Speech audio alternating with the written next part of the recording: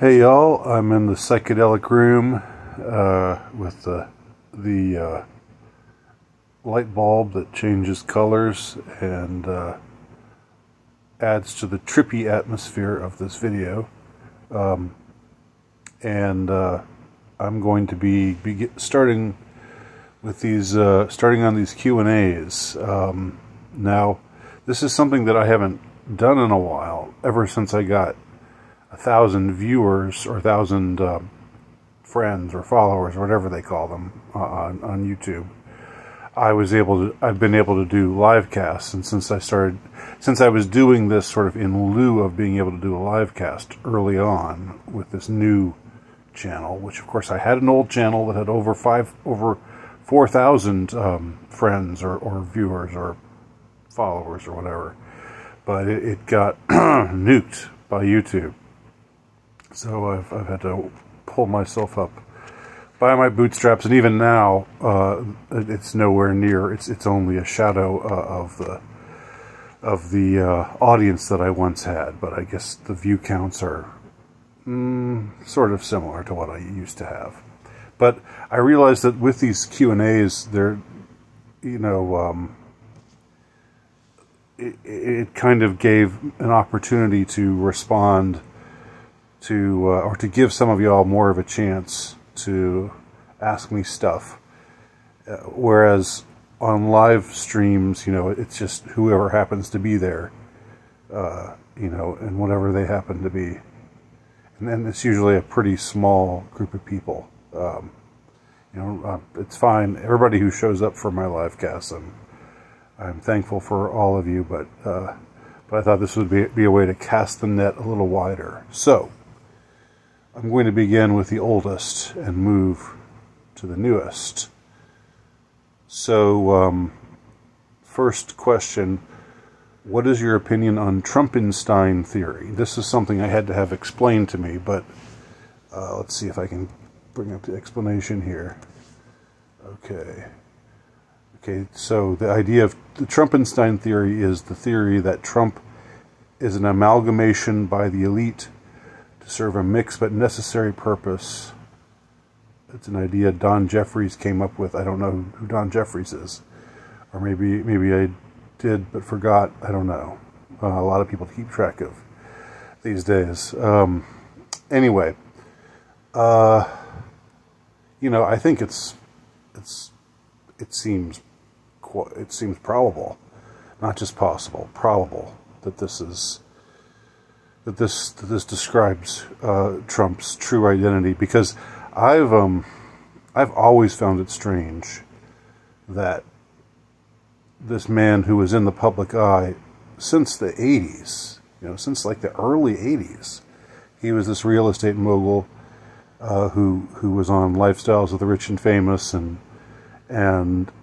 became just this face of the I don't know, the rich guy, the mogul. He was very New York. He was like this sort of personality for much of my life, from the 80s, and then so like from the 80s up through 2014, he was basically this apolitical, just sort of celebrity. Went on Oprah, did cameos on sitcoms, was in one of the Home Alone movies, had his reality TV show The Apprentice, and all that time he was not a divisive figure at all. He was just a sort of larger than life, New York rich guy mogul, who said what was on his mind, and was gruff and tough, and that sort of thing. I mean, some people thought he was obnoxious, but nobody really hated him per se, for being a hateful, racist, bigot, far right-winger. That all changed in 2015, and I found that really peculiar. That there was he had this makeover, and suddenly he was this divisive political figure who was loved by half the country and hated by half the country. So, yeah, the idea that there's more going on than meets the eye with this guy seems quite likely. And the idea of Trump as the outsider, I never understood, like, that they were trying to pitch Trump as outsider. He's always been part of a, you know, he was part of a wealthy and influential family. You know, he grew up wealthy. So, you know, and he always had a lot of media influence. So, yeah, I mean, you never know. We don't know anything about these guys. That's why we shouldn't ever really trust them. You know, trust people in your family. Trust your friends that you know.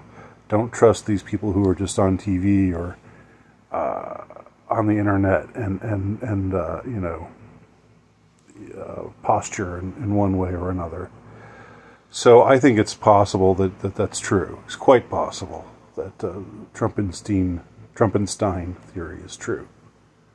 Okay. Next question.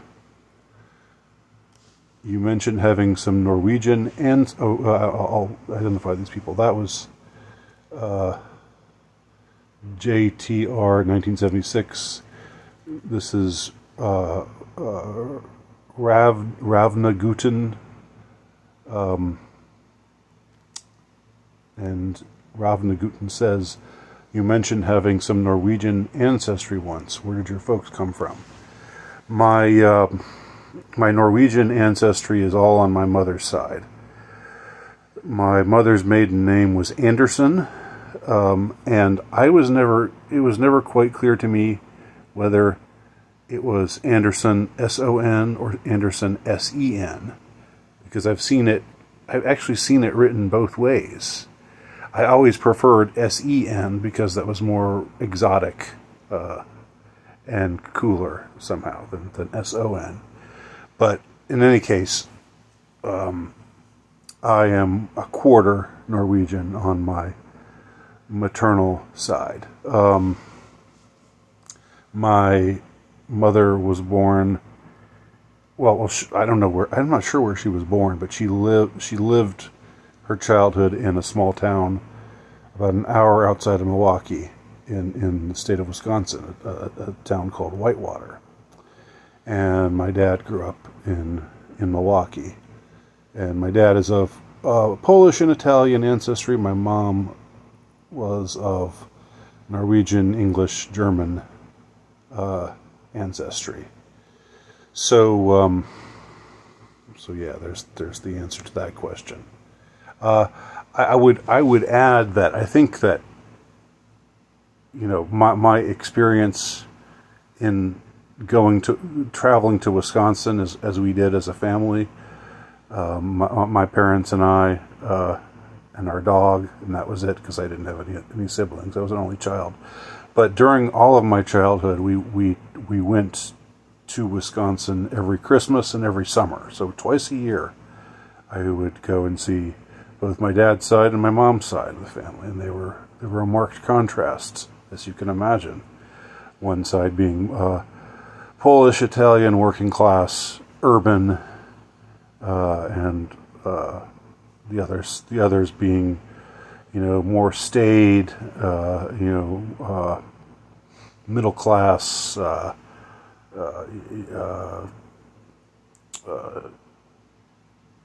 again, Norwegian / English / German.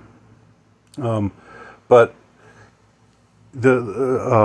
if you go, or if you live, I mean, I say if you go there like it's necessarily a place that you would travel to. It was for me.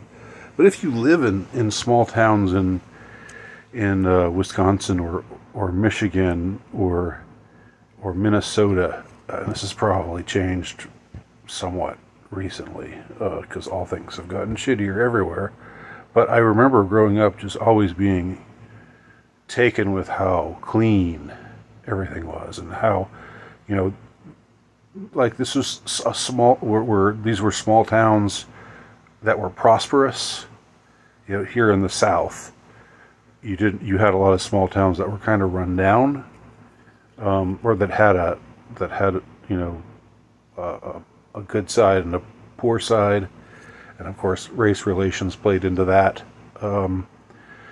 But up north in the Midwest, the section of the country that I'm talking about, which I guess would include northern Illinois, Wisconsin, Minnesota, and Michigan, you find it was just this other world. It was like, it was so well kept. It was, and it's not just about race. It's also about or ethnicity. It's also about culture. I think that these, like, not just Norwegian, but I think there's a big there's a big Swedish contingent. I don't know how many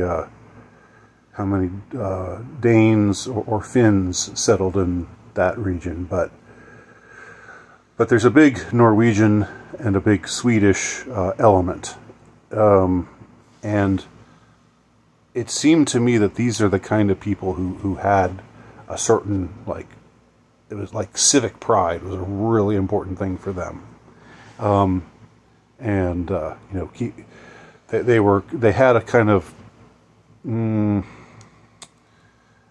you know, you know, definitely a work ethic, but also this kind of like, you know, there's a right way to do things and a wrong way to do things. So they could be a little bit on the rigid side. You know, they weren't the loosey-gooseyest types of people that necessarily you would find. The Polish and Italians, that side, they'd be more liable to let it all hang out. But anyway, that's you didn't ask about any of that, but that's just interesting things that I observed growing up, and as a Euro mutt, you know, somebody whose ancestry is from all over Europe, Southern Europe, Northern Europe, Eastern. Well, Poland is sort of Eastern. I guess it's more central, but Eastern and Western Europe. You know, it's interesting to see those kinds of differences on display. Okay, user WP5NO6CN2B asks, "What should I do?" Well, and of course the absence of context there is hilarious. I would say, regardless of your situation, you should, well, pray. That's one thing I would recommend. I don't know if that's something you do regularly, or something you don't do very much, or if you consider yourself spiritual or religious, or if you don't. But in any case, I would pray to God, and if you need help, you know, ask Him for help, and see what happens. Just see what happens. Maybe nothing will happen. Nothing that you're aware of. Nothing that you'll be conscious of. But maybe something will happen. But I would also say you should seek out counsel from people whom you trust, and these can be mentors, you know, like fathers or uncles or some, you know, or people like that, or, you know, former teachers or whatever, or they can be peers, or they can be both. I would say, make a list of the people that you trust, that you don't mind sharing things with, and talk to them about whatever it is that you need to talk to them about. That's what I would recommend that you do. So I hope you will take my suggestion. I think you'll be pleased with the results. All right, Profit Potential 5740. See, what I like about this is I hear from a lot of people that I don't hear from most of the time otherwise. Profit Potential asks, what are your favorite movies? I've said this in a previous Q&A, but it was maybe 2 years ago now. That was the last time I was doing those. I have I'm a cinephile. I've copped to that. I've pled guilty to that accusation. I am an intractable cinephile, and there were two main bouts of cinephilia that I had. The first one was very, very young, when I was like, well, I was not very, very young, but like 10 or 11 or 12. I went to a ton of movies around that time, and so I would like the favorite movies of my youth would be the original Star Wars trilogy, which I've talked about in videos before. The Indiana Jones movies, the first two Indiana Jones movies, and those would be the major ones from my early cinephilia. And in those days, it was all about just, action, adventure, cool scenes with battle scenes and fight scenes and quests and good versus evil and all that. I really dug all that. And then later, as a late teen and into my 20s, maybe starting from my senior year of high school into my college years, I started getting heavy into more artsy type of cinema. Directors like Scorsese, Coppola. Like good Coppola, like Apocalypse Now, not crap Coppola. Like unfortunately we've had a lot of, really since the 70s. Not so much Kubrick back then, but anyway, that was sort of what informed my cinema going by that time. The Coen brothers, even David Lynch, although I had problems with him, I still enjoyed him for being different. So what would be my favorite movies? I always list off Taxi Driver. I've said the Star Wars trilogy, even though I know that they wouldn't withstand scrutiny, but they would still be my favorite. In all ways, especially not Return of the Jedi, and I would say Episode 4, or whatever you call it, A New Hope, or Star Wars, also has its moments, cheesy moments, but I my love is undying for that whole original trilogy, and for, I would say, the first two Indiana Jones movies, because they both came in that sweet spot when I was a young cinema goer. And then movies like Taxi Driver and I was so big on Scorsese for a long time. Taxi Driver, Fight Club.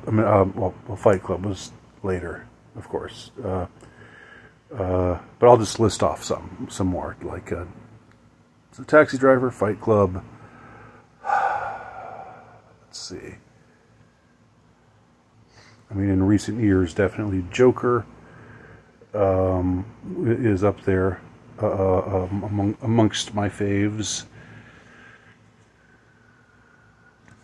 I would say Apocalypse Now would be among them as well, and Jim Jarmusch's Stranger Than Paradise, Whit Stillman's trilogy, Metropolitan, Barcelona, and The Last Days of Disco would also be in there.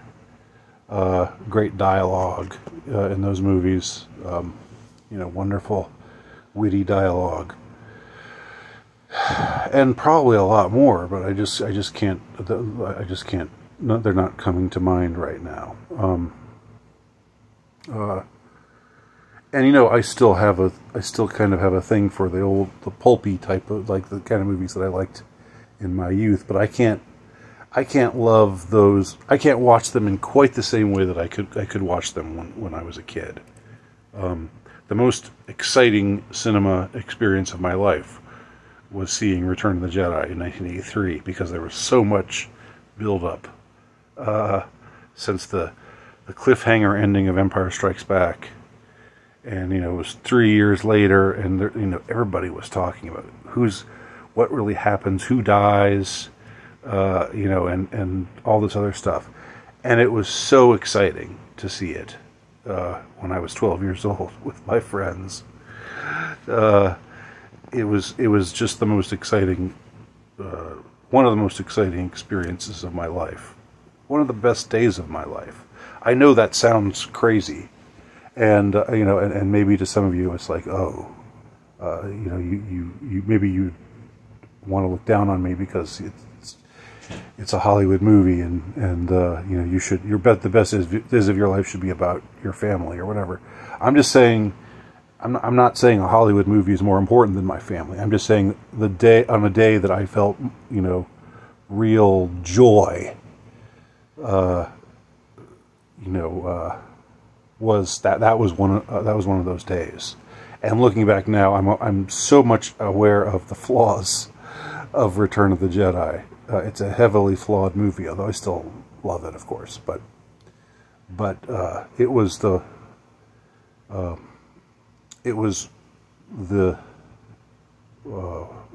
again, a truly exciting experience for me. Okay. I will leave off there and take this up next time. Thanks for watching.